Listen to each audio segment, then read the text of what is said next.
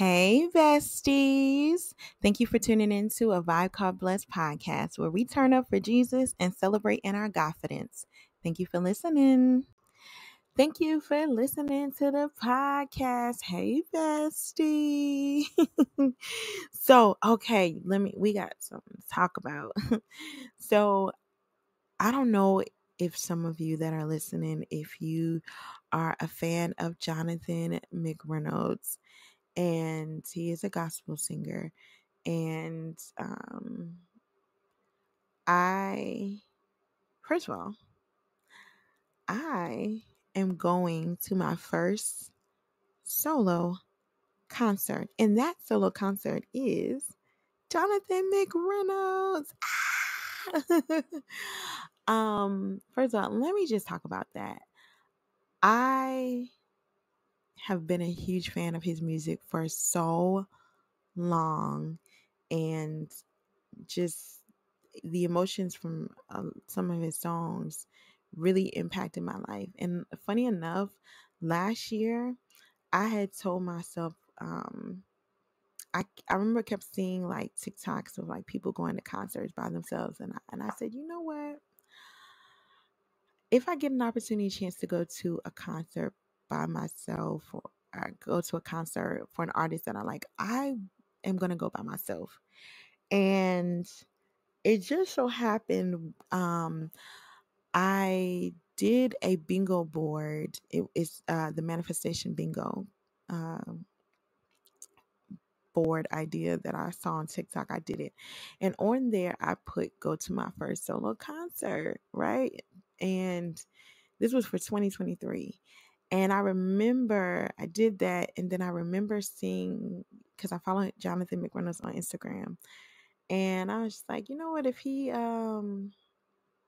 no, this was back in 2022 before I even did the manifestation bingo. I remember saying, you know what, if he ever comes out with if he, has a concert, a show that's close to me, I'm going to go. So then fast forward, I did the manifestation bingo. I put one of my squares on there with that. I will go to my first solo concert. And then he announced his album. And then the album dropped, and I listened to the album. And then he announced he was going on tour. And then I saw that he was going on tour in my state. Yeah. OMG. I literally got so excited. And I remember just like, okay, he announced when the pre-sales was going on. And I literally was like, I have to go. I don't know anyone in my life that I'm close to that it is a fan. So, not that they're not a fan, but like enough to where I would be like, you know what I'm saying? Like, because sometimes, you like to go to concert with people that will actually know of the artist's music. And I remember I was like, you know what? I'm gonna get over this anxiety. And I said that I wanted to go to my first solo concert. I literally said way before his album, I said if he goes on, it was him and Travis Green, because I love Travis Green too. I was like, either one of them going to, I am going to the show. And I literally remember the day the pre-sale happened, and I'm literally looking for my seat, and I'm just like, am I really about to do this? And I was just like, like in moments of time, like you will try to like almost second guess yourself, like try to talk yourself out of it. That literally what was happening. And so, I was like, next thing you know, I was picking my seat and I purchased it without thinking. And I literally was just like, wait a minute. And it said successful, you got them, something like that. And I said, wait a minute. Did I just purchase not only one of my favorite gospel artists' concert ticket, but I purchased one, and I'm going by myself. And I thought I would be anxious or I would be scared. But it was just pure excitement. Because I was like, I cannot believe I just did this. And I just felt so happy. And I was just like, you know what? Now I know, even though the concert is this weekend coming up, I was literally like, now I know, I'm just excited. Like now I know why people opt to do certain things by themselves, because, it's just a different experience and I've never done this before. And I'm just like, wow, like I cannot believe that I'm doing this. And it's, I'm like, thank you, God. One, for me even to have the means to be able to purchase a ticket to go and to go see an artist that I love that has impacted me means a lot to me. And that brings me to the topic of this episode. On Jonathan McReynolds' album, he has a song called Strongest, Overrated. And I tell you what, the first time I heard the song, I replayed it. And just the message behind it, because I don't think people hear that enough. That strong really is overrated.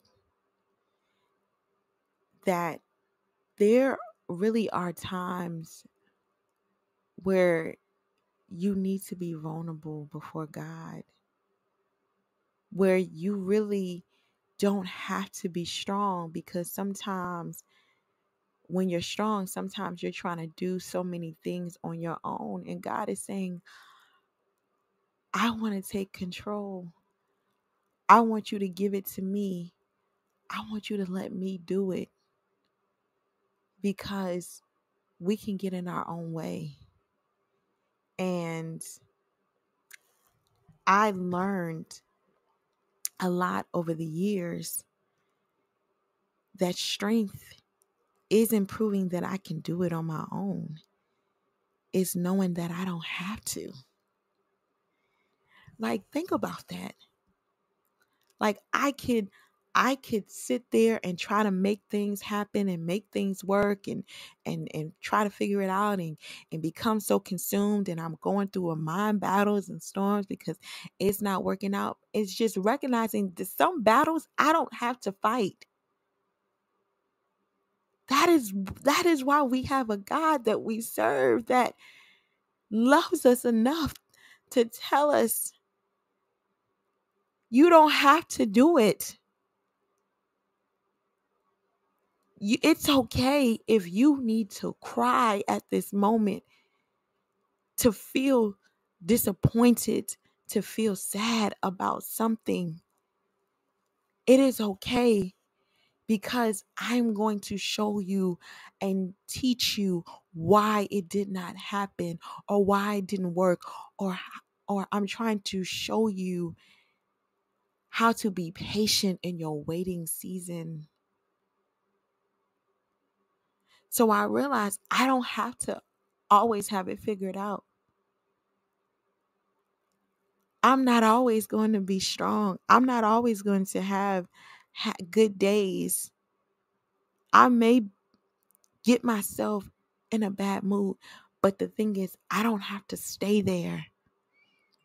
I don't have to stay in a depression. I don't have to be bound in my mind. I don't have to lie to myself. I am willing to stand and be broken before God and say, God, and cry out to him and say, I need help.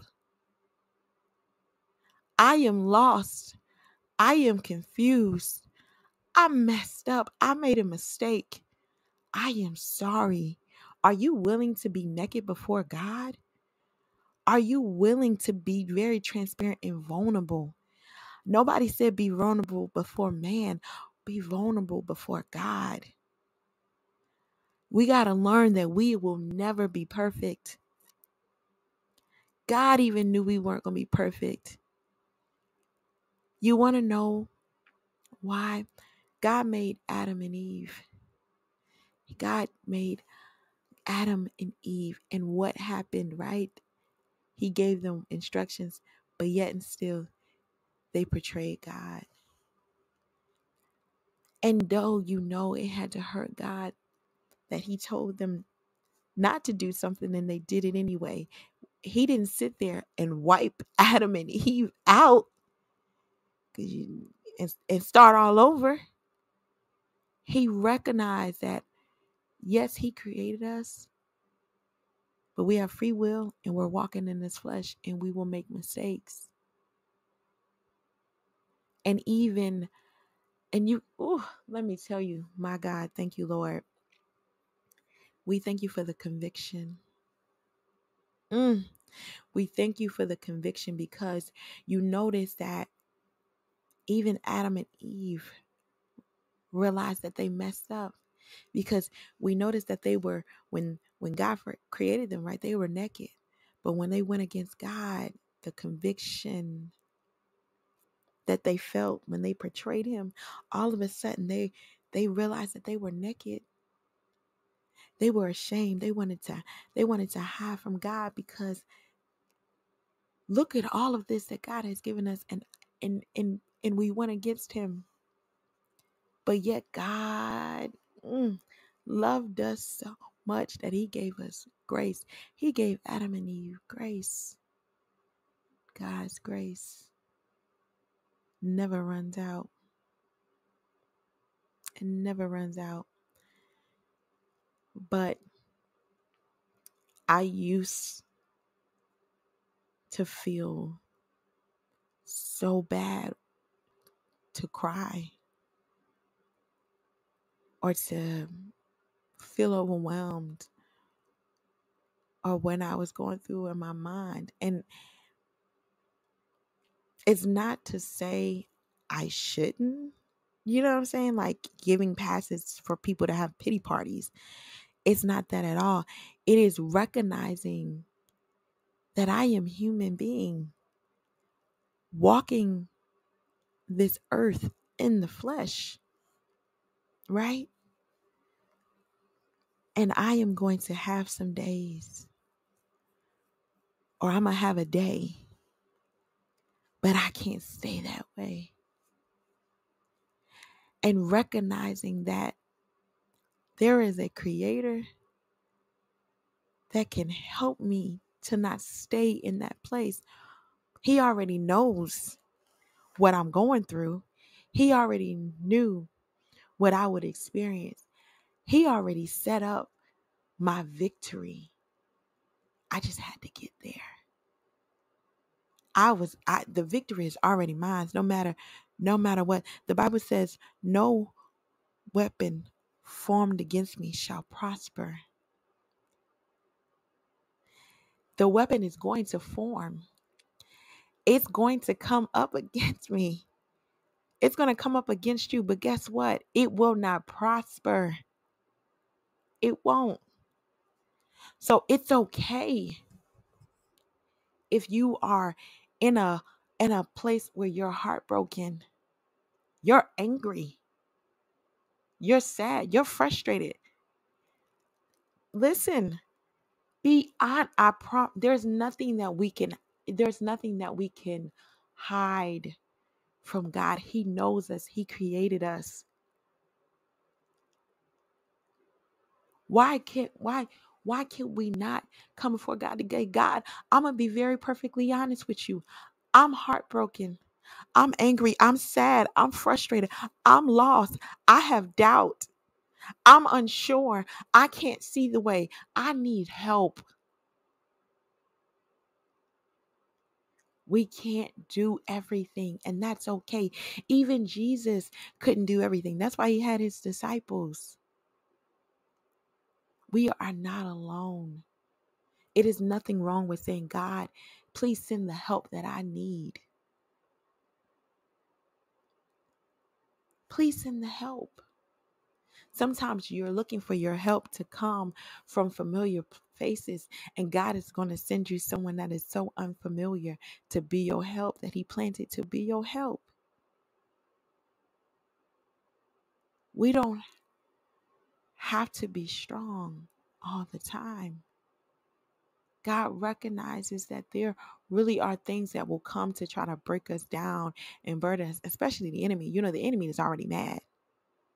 He's already mad. He's already mad because he wants you off track. He wants you unfocused. He doesn't want you to prosper with God, right? So he's going to try to trick and scheme and lie to you and deceive you. Yeah, we already know that's going to happen, right? And so God even recognized that. But let me tell you something. If we thank you for your saving grace, Jesus. We thank you for your sacrifice of dying on that cross. For Jesus to walk for 40 days and 40 nights and still come out being tempted by the enemy, the devil himself, and not fall for it because he had you and me in mind. Some of us, we would have broke. We would have been like, I'm hungry, I'm thirsty, I'm wasting away, being delirious, whatever you say. You know what I'm saying? Like, but it is a different type of strength. And the thing that I love the strength of, though you may be weak, yet is he strong. Though I may cry tonight, I may cry in my pillow, but it is just an assurance to know that everything is going to be all right. It's all going to work itself out. It's going to. The end of a thing is going to happen. The Bible tells us no word from God has ever failed us. If we know the Bible isn't a rule book, it's a love story. It's a love story about the love that God has for his people. There's so many stories that didn't even make the Bible. There's so many people that didn't even make it to talk about. But there's just those few things that you see through various different people. The love. Sometimes it's tough love, right? When God is like, I've tried the gentle loving, but y'all are not getting it. Now I have to give you tough love. You've seen people that went through long suffering and then came out on the other side reaping a harvest that went for generations. Listen, that's the type of reaping I want. That's the type of stuff. Listen, if it goes through generations, my God. But strong really is overrated. I get we want to be. There is nothing wrong with wanting to be strong. And I encourage you to want to be strong. But we cannot beat ourselves up when we have a moment. If we recognize we're having a moment, we might be in a cycle. If we recognize it, if we really truly want to be free and delivered and healed, we got to come before God to say for it to be broken off of us, for the chains to be broken, for the generational curses to be broken, for the mind battles to be broken, for us to get a new strength, a new courage, a new fight in us. He already sees us when we're in our weak place. But I love God so much because he has the confidence to know that we have the strength that we're going to come out of it. He believes in us that much. He loves us so much because otherwise, my God, let me just say this. I pray that you understand that your walk with God may not be easy. There are going to be some testing season periods, moments where you're unsure if you'll ever come out, hear me when I say you will. You will make it out. You will find that joy again. You will find that love again. You will have that strength again. You will be the better version of who you formerly was before you got yourself in this storm. It is only a matter of time. And what you are coming out of and what you are going to gain, the enemy can never touch, cannot take it away. No one will be able to steal that of which God will have for you. It is okay if you are vulnerable and are naked before God and are afraid. But I promise you, when you come before the Father with transparency and say, I need help, I need you, He will come through every single time. Every single time. Because God's timing is not our timing. But He is going to show up every single time. And you'll get to one day look back and you'll be living in the prayers that you prayed to God because it happened. You're going to say, I used to pray that I stopped crying, and look at me, I'm not crying. You're going to pray to say, I want, when I think about this, it don't make me sad, and it's not going to make you sad. You're going to say, I prayed about not this thing not to make me angry, and I'm not angry. I prayed to God for me to have forgiveness in my heart, and look at me forgiven. Look at me living. Look at me finding my joy. Look at me getting my mind back. Look at me finding my voice. Look at me walking in my identity. Look at me walking in my purpose. It is all because I prayed and I believed that God was going to do it, and He did it. No word from God will ever fail. If He said it, it's going to happen. He is going to do it.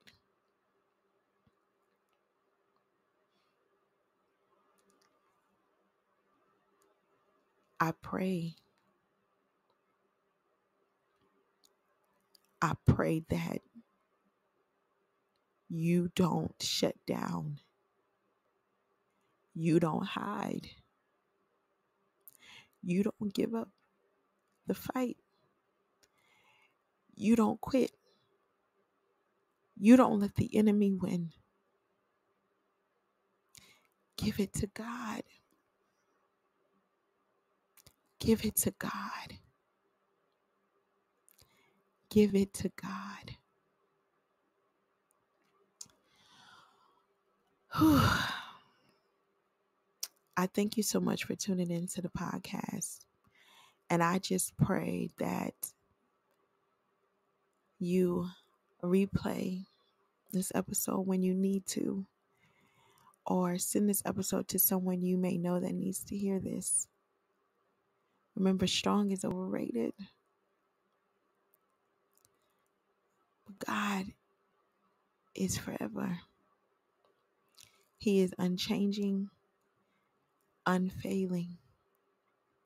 His love will never change. And until next episode, bye-bye.